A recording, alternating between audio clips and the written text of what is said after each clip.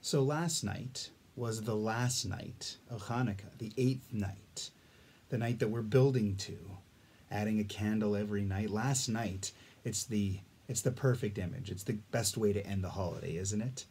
Each Chanukiah full, 8 candles plus the shamash, all burning brightly together in our windows. What a perfect way to end the holiday. But maybe you're asking, well, what's next?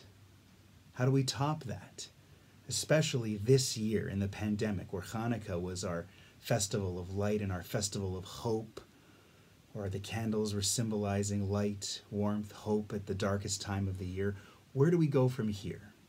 Well, today's Friday, which means tonight Shabbat begins, and we light more candles, from Hanukkah candles to Shabbat candles. And then tomorrow night, we light a Havdalah candle. And we'll do this every week for the entire year. It'll be a while before we have another Yom Tov, but before you know it, Pesach will roll around and we'll light candles for that Yom Tov and for all the Yom Tovim coming after that. You know, it's interesting. The Jewish people are often called the people of the book, but I would say we could easily be called people of the light. We use candles and light to mark not just our happy occasions, our festivals, but even the somber moments in our lives. We light Shiva candles, we light Yortzeit candles, as well as Shabbat, Havdalah, Yom Tov, and Hanukkah candles. Hanukkah isn't the only time of year when we're trying to share a message of light, warmth, and hope.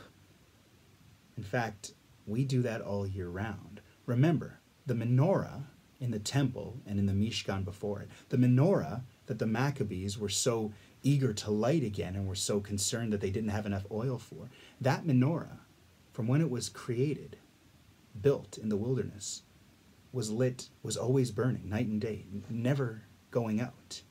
That's why in every synagogue all over the world there is always a ner tamid, an eternal light, just like there was in the temple, always burning, never going out. Remember, I believe it's the prophet Isaiah who talks about the Jewish people's responsibility to be a light unto the nations, a light to the rest of the world, to share a message of hope, to kindle other lights, to inspire, to illuminate, to warm, not just during Hanukkah, not just those 8 days, but the entire year. It reminds me of the Hanukkah song from Peter, Paul, and Mary, Light One Candle. Just because Hanukkah's over doesn't mean we let the light go out. Let it shine through our love and our tears. Chag Sameach, Shabbat Shalom.